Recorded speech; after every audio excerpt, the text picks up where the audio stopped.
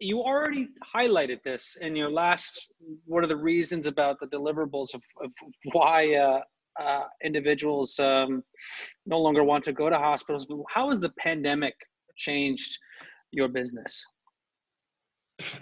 It's such an odd, I don't even know how to say this. I hurt for our country, I hurt for the world with all the suffering that people have had to endure with COVID. A number of my kids have had it, my grandkids have had it. No. Colleagues have had it, our chief medical officer has had it, our chief nursing officer has had it. So it hurts at a very, very deep level. So there's a part of me that feels like, how could I possibly celebrate a pandemic? But the pandemic has been a rocket ship for Medically Home. Before the pandemic, there was activity, it was measured, it was cognitive. Since the pandemic, it's emotional, it's driving, it's a propellant. It's very, very hard to describe because I think it's not the pandemic, it's the lack of preparedness that we had across the board, and the healthcare system appears to itself to have failed. It failed in testing. It failed in a proper understanding. It canceled all elective surgery in all hospitals. It crushed the P&L of hospitals, crushed them. Because even though it was 30% of the volume, it was 70+% of the profit of a hospital came from elective surgery. So they all went into a hole. Some of them at 20 million a month, some of them at 75 million, 100 million a month. So it crushed them financially because we weren't prepared. And then now the negative impact of patients afraid to go to the hospital. There's just so many things that disoriented the people that run what we call the health system, which is hospital-centric. So I think the pandemic was one of those, in the Hindu religion, the god Shiva, she's the destroyer. It destroyed the level of confidence in that institution, causing an openness for what's going to follow. And there's a lot of people who believe that's what's going on in politics as well, and in the media as well. It's just a feeling. I just came back from Sacramento, Oakland, Roseville, and Portland, Oregon. I had to evacuate my son from Oregon University in Eugene, 750 parts per million of smoke. There was smoke in his house. The smoke turned on the smoke alarm in the house, the smoke from the outside. There was smoke in my hotel room. And there it is. The streets are boarded up because of the disturbances that went on the streets. They're all covered in graffiti. Streets are full of smoke. And the hospitals are struggling and afraid of the next wave of COVID coming. It felt like we're in some dystopic dream, bad dream.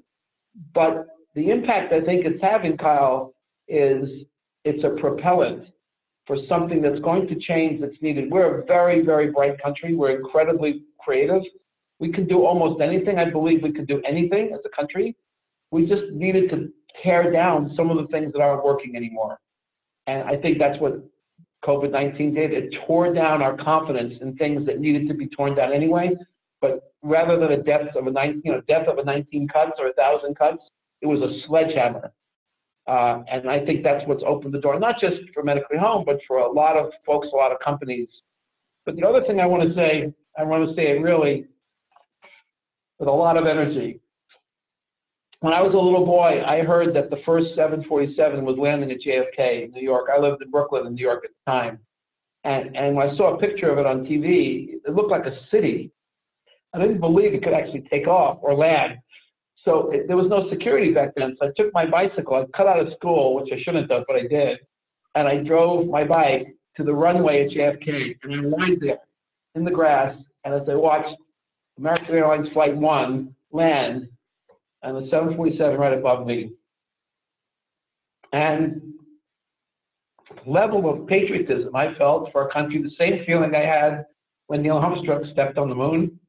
We're capable of anything, but we've become so financially oriented and worrying about financial risk.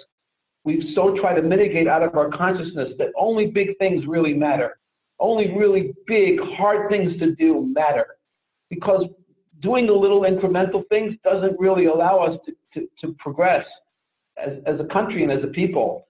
So I'm worried about everyone's fear of the complexity of this it's everything awesome is complex. That's why it's awesome, because in a current status quo, it's not awesome. It needs to be changed, which means you have to undo it or change it or disrupt it. So the capital and the people that manage the capital and the people that review the management of the capital is no longer oriented for the really big, shots outside the park. It's more incremental, and it's more, you have to prove it through the windshield, or the rear view mirror. Everyone asks me, like, what's the pro forma look like? This is 10 years ago. How do I know? I even know when we'll be able to do our first patient. How do I know what the pro forma looks like? I could lie to you. I could show you all the different admissions and our pricing, which I don't even know what that is either.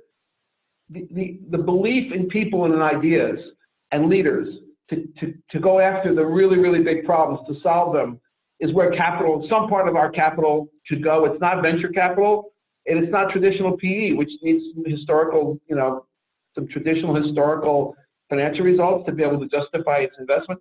There's a gap in the capital market, I think, for big ideas. But anyway, we got there through all strategic investors. And in fact, our Series A, 127 individual physicians invested in Medical Home. It was like a Kickstarter campaign. Yeah. Whoa. And they're all very happy. They're all very happy now. They're all really happy now. Yeah. So anyway, that's my commercial about doing big things and not being afraid of doing big things.